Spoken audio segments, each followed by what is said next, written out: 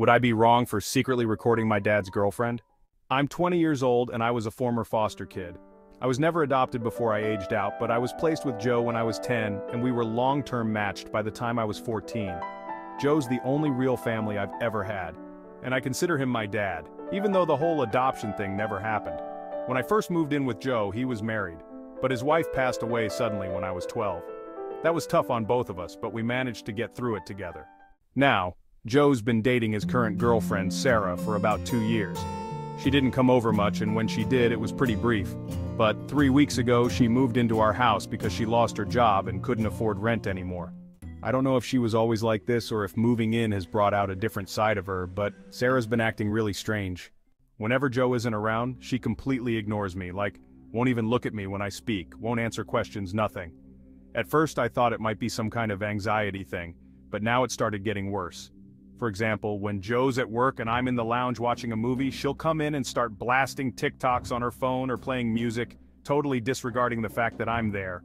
When I ask her to turn it down, she just flat out ignores me. And it's not just the ignoring that's the problem. She started saying some pretty nasty stuff about me too. She's FaceTimed her friend while I was in the room and talked about how lazy I am and how I don't contribute anything to the household. Yesterday I was sitting on the sofa watching the new Deadpool movie when she came and sat across from me, FaceTiming her friend again. She started talking about how she and Joe are trying for a baby and how excited they are because neither of them have had children before. Those exact words. It felt like a slap in the face.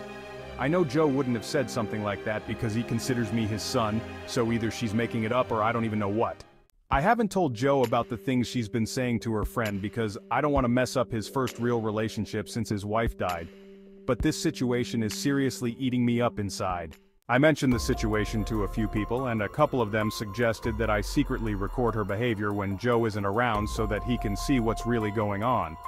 It seemed like a good idea at first, but when I talked to one of my close friends about it, he said that secretly recording her could just make things worse. He thinks it might make Joe feel like I'm going behind his back and could cause even more tension, especially if Sarah twists it to make me look bad.